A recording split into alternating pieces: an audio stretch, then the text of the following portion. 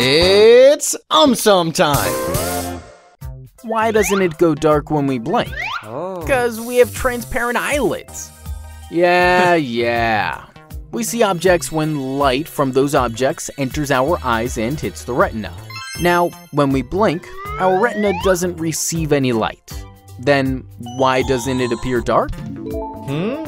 Because our brain suppresses this information from retina, ignoring the darkness. Thus, we don't consciously realize that it has gone dark. Also, experts say a part of our brain called Medial Prefrontal Cortex stores the last image we see before blinking and uses it to fill in the darkness. Thus, we feel that we are watching a continuous picture without interruption. Also, if we blink while watching a moving object, our brain gauges the difference in positions of the moving object before and after the blink. Accordingly, it adjusts our eye muscles, helping them maintain focus on the moving object, even after the blink. How do antacids work? They don't work. They're unemployed. You are unbelievable. When we eat food, our stomach secretes hydrochloric acid. This acid helps to digest food. However, sometimes when excess acid is produced, it rises from the stomach and reaches the esophagus or throat, causing acidity or heartburn. Now, in order to neutralize the acid, we take an antacid. Antacids work on a simple chemistry principle. Acid plus alkali produces salt and water. Dude, I'm really weak in mathematics. Don't worry, I'll explain it to you. Antacids contain alkalis, like calcium carbonate or aluminum hydroxide.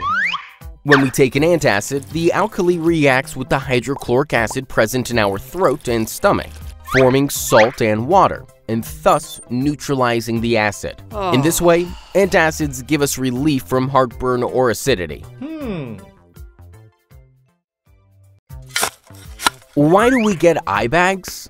It is a sign indicating that we need to take a long holiday. No. One of the main reasons for eye bags is aging. As we age, various changes take place in our body. Yeah, dude. I get more attractive with age. Yeah. Now listen. Our skin contains collagen and elastin. They keep our skin firm and elastic. In addition to this, we have fat tissue surrounding our eyes for cushioning. But as we age, our skin produces less collagen and elastin, causing our skin to become loose. Also, the muscles and ligaments that hold the fat tissue in place begin to get loose and the fat starts drooping down. This loose skin and fat make the area around our eyes appear swollen, giving us eye bags. Besides this, heredity, salt intake, smoking, etc. may also contribute to the formation of eye bags. How do painkillers work?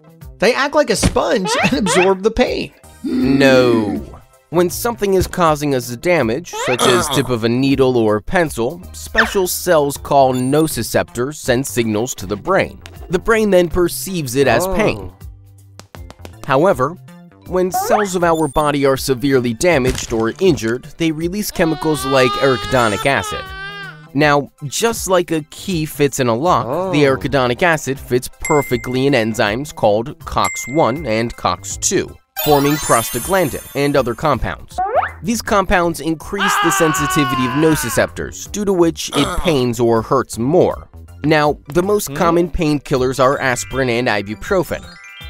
These painkillers work by attaching themselves to COX-1 and COX-2, thus blocking them and not allowing arachidonic acid to bind to them. As a result, prostaglandin is not produced and the sensitivity of nociceptors decreases. Hence, the pain begins to subside.